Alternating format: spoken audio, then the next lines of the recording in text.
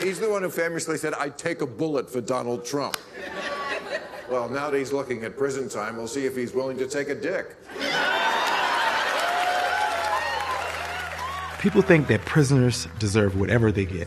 Police report described him as 5'9" and 140 pounds. Or as his cellmate put it, just right. I was forced to perform oral sex on several inmates.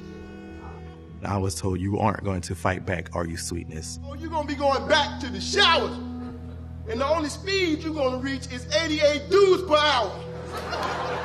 Someone's going through that now. Someone's going through that right now. And to make a joke about it, it's a slap in the face.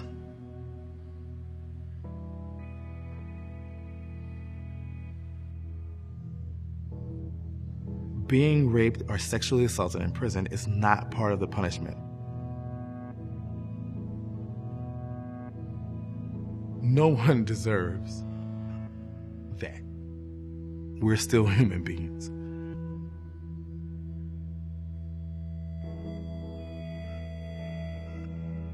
There's no guards that sit right here. There's nothing. There was nothing. It's like they had to come from way over here, which is the booking area, to come and see anything that was going on in here. Hey. Meg, what the hell are you doing in here? Shower time. What are you doing with that loofah? Don't worry about it. I was taking a shower, and in comes a guy. You told me not to worry about it. He says, "Bitch, face the fucking wall, or I'll break your fucking neck." I felt like dirt. I felt like I didn't even exist. I was just there.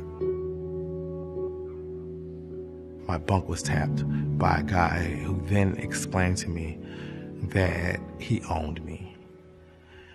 He had purchased me from the guy who anally raped me for $20 worth of commissary items.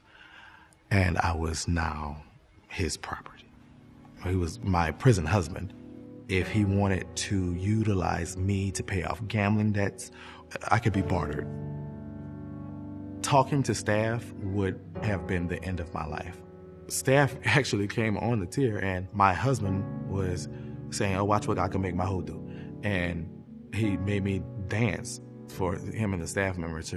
They all laughed about it. Staff shook his head and walked out the door like, "Oh man, y'all crazy." Next up is Pearl, AKA Lil Bitch. I wonder who Big Bitch is. That would be me. Lucky you. I had to sit down and urinate.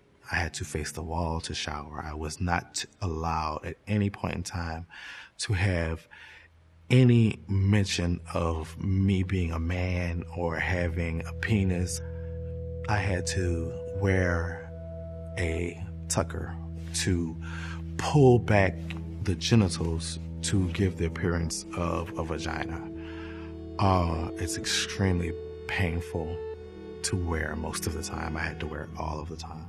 May just be as simple as me raising my voice and getting smacked, to me referring to myself as a he and getting punched. Any type of deviation from his rules were the threat of violence. I lost me here. I lost my humanity here. I lost my identity here. I lost myself here. And so the memories are coming back, so you're mad, and it's like I'm angry or something at the building. It's a weird feeling.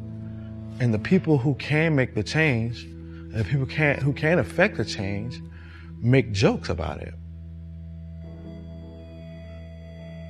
If the story's heard, and it's addressed, and we can stop making the joke of it, someone won't have to go through this one day. Someone can go to prison, do their time, they can rectify their mistake, they can get their second chance. We have to start thinking of it like that. They're people. They are just people, and no person deserves that.